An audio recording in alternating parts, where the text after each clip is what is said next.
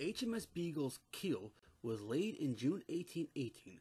Construction cost 7,803 British pounds, and the ship was launched on the 11th of May, 1820.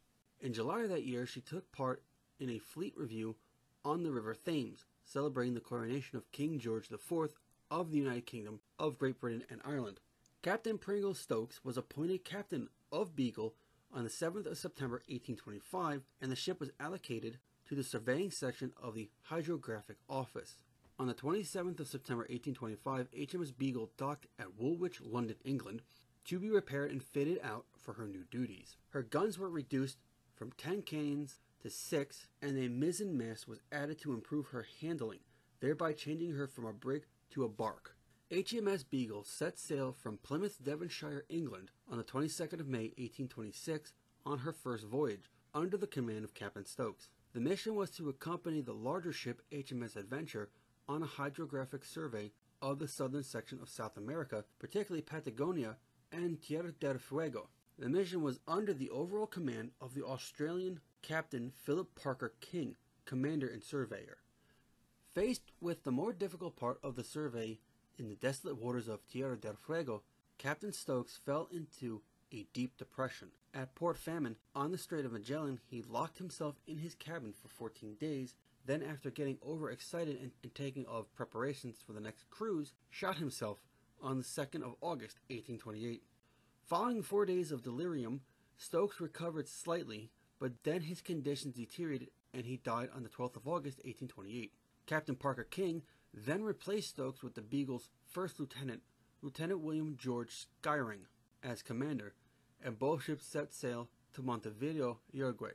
On the 13th of October, Commander King sailed HMS Adventure to Rio de Janeiro, Kingdom of Brazil, for refitting and provisions. During this work, Rear Admiral Sir Robert Otway, Commander-in-Chief of the South American Station, arrived aboard HMS Ganges and announced his decision that Beagle was also to be brought to Montevideo, Uruguay for repairs, and that he intended to supersede Skyring.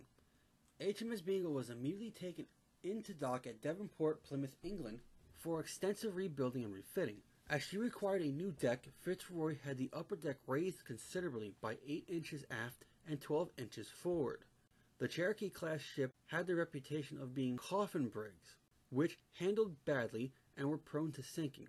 Additional sheathing added to the hull added about 7 tons to her burthen and perhaps 15 to her displacement. The ship was one of the first to be fitted with the lightning conductor invented by William Snow Harris. Fitzroy spared no expense in her fitting out, which included 22 chronometers. Captain Fitzroy had found a need for expert advice on geology during the first voyage, and had resolved that, if on a similar expedition, he would endeavor to carry out a person qualified to examine the land, while the officers and myself would attend to hydrography. A sequence of inquiries led to Charles Darwin, a young gentleman on his way to becoming a rural clergyman, joining the voyage.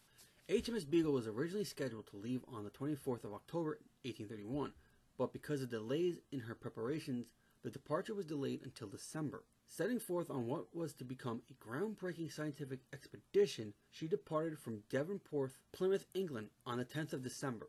Due to bad weather, her first stop was just a few miles ahead at Barn Pool, on the west side of Plymouth Sound.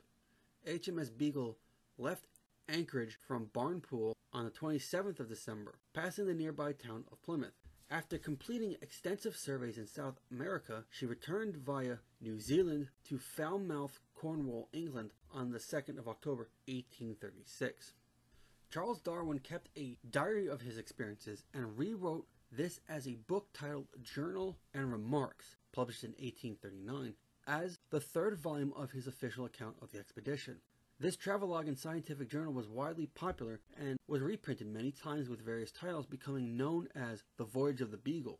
In the 6 months after returning from the second voyage, some light repairs were made and HMS Beagle was commissioned to survey large parts of the coast of Australia under the command of Commander John Clements Wickham, who had been a lieutenant on the second voyage. They left Woolwich, southeast London, on the 9th of June 1837, towed by HM steamer Boxer, and after reaching Plymouth, spent the remainder of the month adjusting their instrument. They set off from Plymouth Sound on the morning of July 5th, 1837, and sailed south with stops for observations at Tenerife, Canary Islands, Bahia, Brazil, and Cape Town, South Africa. They reached the Swan River in Australia on the 15th of November 1837.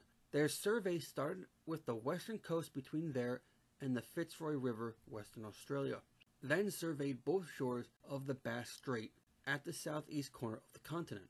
In May 1839, they sailed north to survey the shores of the Arafura Sea opposite Timor. When Wickham fell ill and resigned, the command was taken over in March 1841 by Lieutenant John Lord Stokes, who continued the survey. The third voyage was finally completed in 1843. In 1845, Beagle was refitted as a static Coast Guard watch vessel like many similar watch ships stationed in rivers and harbors throughout the nation. She was transferred to HM Customs and Excise to control smuggling on the Essex coast in the navigable waterways beyond the north bank of the Thames estuary. In the 1851 naval list, dated 25th May, it showed HMS Beagle was renamed Southend WV No. 7 at Peglisham. In 1870, she was sold to Messrs. Murray and Trainer to be broken up. On the 31st of December 2011, the Neo Victoria Museum in Punta Arenas, Chile, announced the building of the first full-scale replica of HMS Beagle. Construction began on the 1st of November 2012, using Nothafenga's Dumbai timber from the local rainforest. In 2013, the Chilean national press started to take an interest in the work in progress. The replica was finished in 2017 and is now open to the public. If you liked the video, then feel free to click the like button. If you want to subscribe or comment, please do so. You can help financially support the channel by donating on my Patreon page. And you can also follow me on Twitter and Instagram. And with that, ladies and gentlemen, I bid you farewell.